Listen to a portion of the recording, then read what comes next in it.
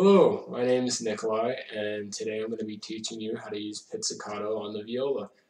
There's a couple of reasons why pizzicato is useful on the viola. The first is that you can use it to practice quietly, and the second is that you're going to be seeing it in a lot of the repertoire and pieces that you play as you continue to develop on your instrument. So there's two different ways that we can do pizzicato on the viola. The first is doing it in a standard position, like when you play with your bow in hand, and the second is having the instrument on your lap. So if we take our instrument, I'll take my viola here, and you put it up like how you would if you're going to play with your bow. You just leave your bow in the case, use your bare hand, and take your thumb and place it on the fingerboard, like so. You're going to place it right there. And instead of playing in between the fingerboard and the bridge, in this area where your bow usually is, you're going to be playing up more on the fingerboard. So around this area right here is where your fingers will be. So now I want to talk to you about where you're going to play on your finger on the string. You're never going to use your fingernail. Your fingernails should be cut anyway if you're going to be playing viola.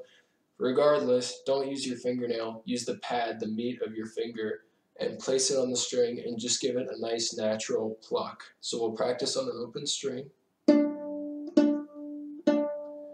You don't want to kill the string because it can hurt your instrument. It can also bring your instrument out of tune if you pull on the string too hard.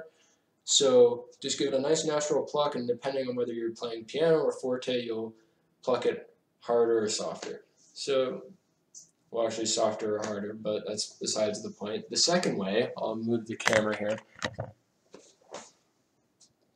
is to hold it almost like a guitar on your lap, and instead of having your thumb underneath right here, you're going to use your thumb to actually pluck, and you're going to place your index and middle finger in the same spot where your thumb used to be. So now you're going to use your thumb to pluck. So if we just practice plucking an open string, and you're going to use your left hand to go up and down.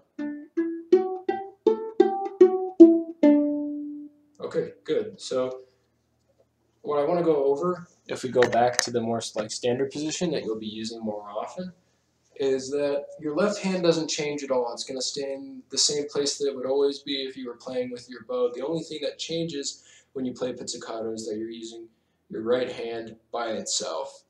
So your left hand, if we go up and down, nothing changed with my left hand. It was just my right hand that I was using differently. So that is how you play pizzicato on the viola. So happy practicing, and thank you for watching.